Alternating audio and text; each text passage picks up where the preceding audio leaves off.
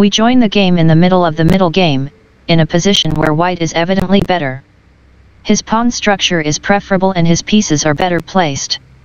Still, it is no catastrophe, and black should be able to save the game with good play. b2 b3.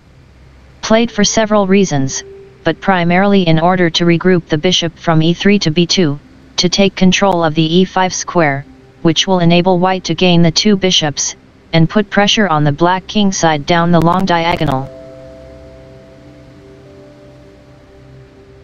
Rook f8 d8. Bishop e3 c1. This is the critical moment where black does not have an easy move, but has to think hard about how to counter his opponent's idea. Queen e7 f8. At first I was not entirely sure what the idea was behind this move.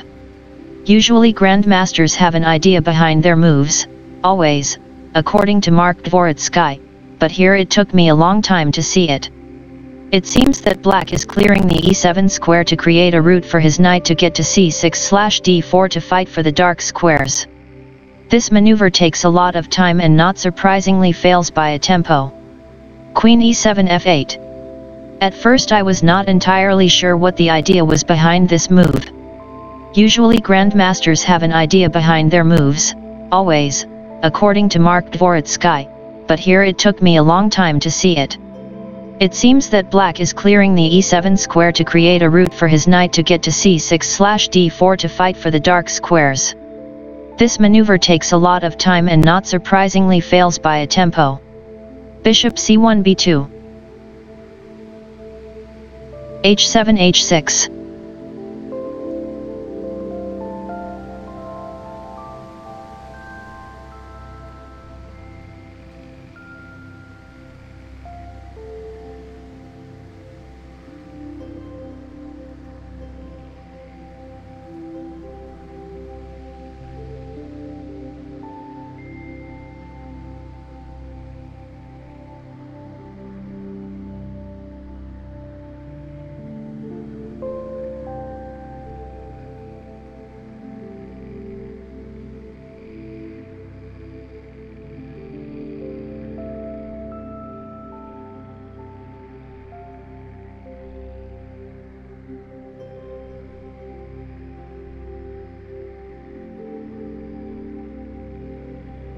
He saw the possibility of knight c4 e5 being met by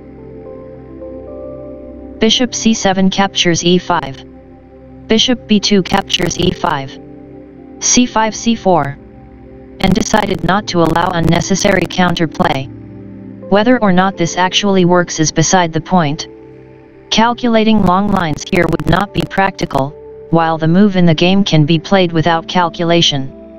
Anyway, the consequences of the sacrifice are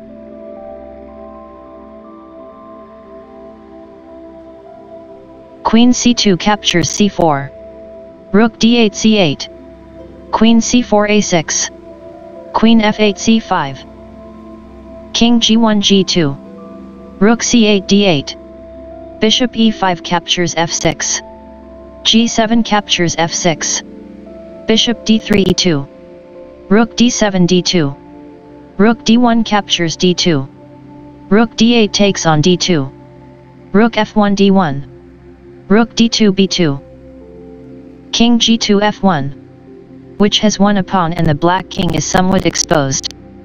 But the position still has some random character, and it was entirely unnecessary to allow that.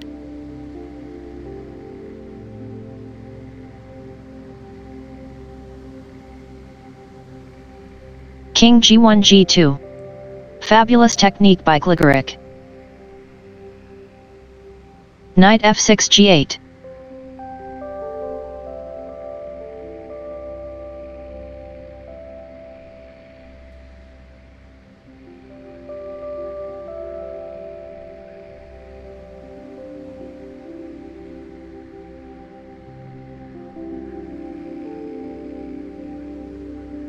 Bishop b2 e5 was also possible, but Gligoric certainly had everything mapped out at this point. Bishop b2 e5 was also possible, but Gligoric certainly had everything mapped out at this point. Knight c4 e5.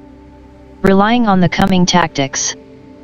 Bishop c7 captures e5. Bishop b2 takes on e5. Knight g8 e7. Bishop d3 b5.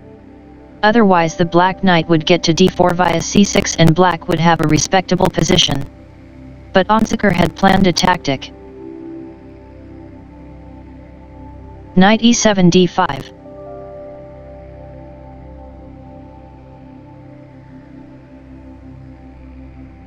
Queen c2 c1. Knight d5 e3.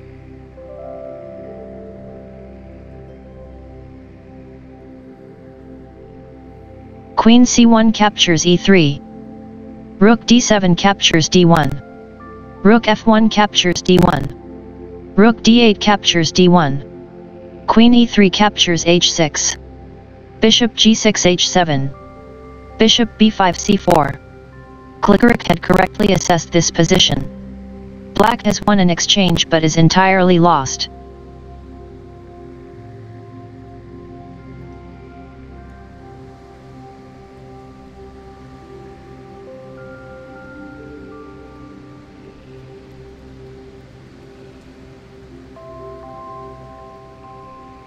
Queen f8 e7.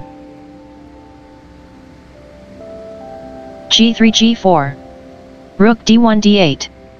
g4 g5. Queen e7 f7. Bishop c4 captures e6. Queen f7 g6. Bishop e6 c4. White keeps the pressure on and will win the game. Black has no reasonable defense against the advance of the h-pawn.